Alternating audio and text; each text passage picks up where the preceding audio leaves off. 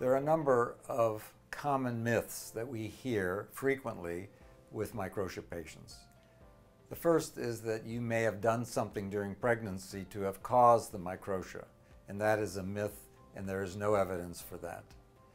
The second one that we are surprised to hear is that parents of children who have bilateral Microtia, especially when they're young, think that they can hear normally even though they don't have an ear canal.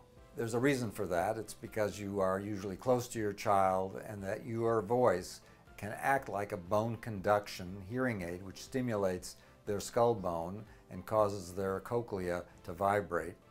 And also because children are intuitive and can tell what you might say and eventually learn to read your lips. So it's surprising. We have a number of patients who have children and they don't realize that they're not hearing like their peers until they're in school.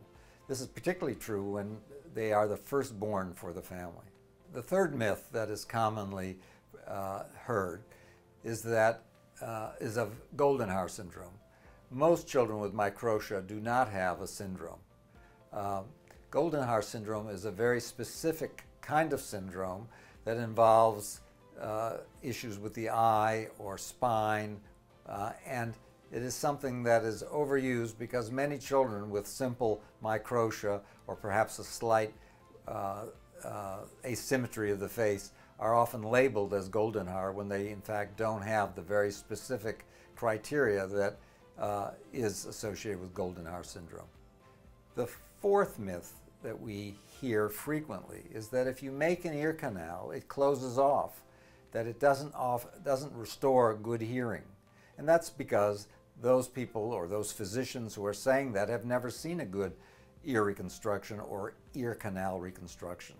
And we have been doing this since 2005, so 16 years, and we have learned to avoid stenosis, and we know which patients can get very good hearing. So we just don't see what often people report.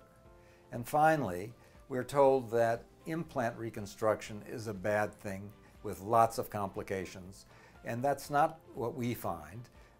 We find that if it's done properly, the implant can do very well, look good, look better than most other ways of reconstruction, and we've had now a 31-year experience using the implant.